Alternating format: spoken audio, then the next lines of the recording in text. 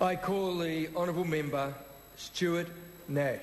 Thank you very much, Mr Speaker. I'm not going to take a long call on this bill for the main reason that I'm very keen to see this bill rush through the House and be turned into law, Mr Speaker, because I suppose one of the things that underpins any financial system is investor confidence. And as Leanne Dalzell talked about earlier, there is risk in every investment, of that there is no doubt, and reward is often a function of risk. However, there is one type of risk that New Zealand investors should not be party to, and that is the risk of negligence or incompetence on behalf of the directors that are there to maintain the integrity of these investments. We all know that the integrity of a lot of the directors of the finance companies that fell over was called into question to the point where some of these characters are being dragged through the courts.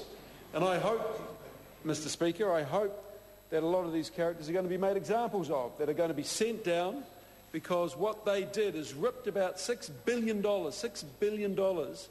out of the pockets of New Zealanders who had trusted them, who had saved hard, who had put money away for a whole raft of reasons. Every which one was good, but as Leanne said, they perhaps didn't price risk as well as they could have, but they certainly didn't, and they could never have known about the risk of incompetence and negligence.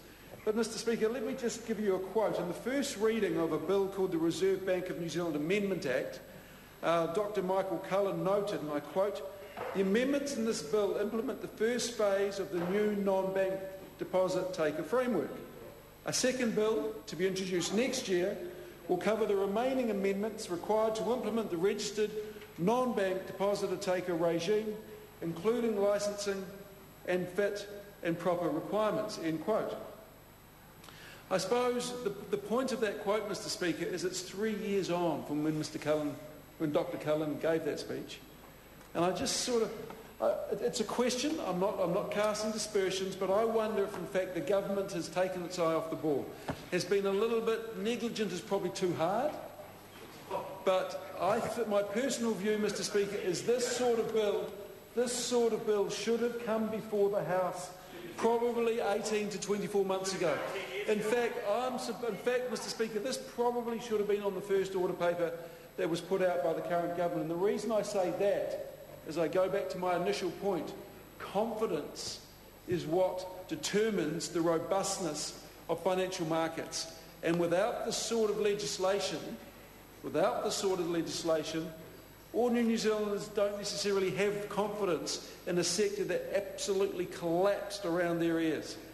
This is the sort of bill, Mr Speaker, that restores the confidence in markets. And goodness me, if we need anything in this country at the moment, it is investor confidence.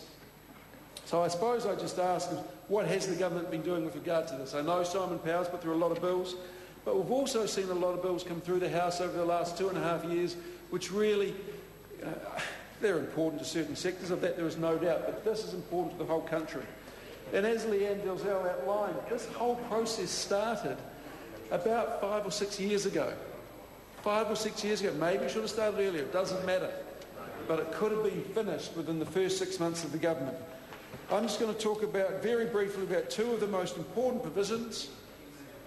And the first one of these is the Reserve Bank. This Act will give the Reserve Bank the power to vet and remove directors of non-bank deposit holders in certain circumstances. As I mentioned, there are too many shady characters out there, Mr Speaker, and we have to do whatever we can to make sure that these guys never hijack a sector like they did with the finance sector. The other most important element of this bill, I think the most important element, is that it requires non-bank deposit takers to be licensed by the Reserve Bank, subject to analysis by the Reserve Bank of the applicant's ability to meet the prudential requirements and other legislation. What this basically means is it gives the Reserve Bank the power to grant a licence, but also the power to de-licence non-bank deposit takers who do not meet acceptable standards.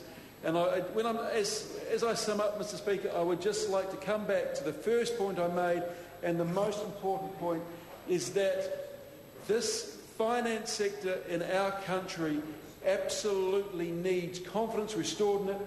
This Parliament can do that, and I actually think, it's my personal belief, that this should have been done earlier.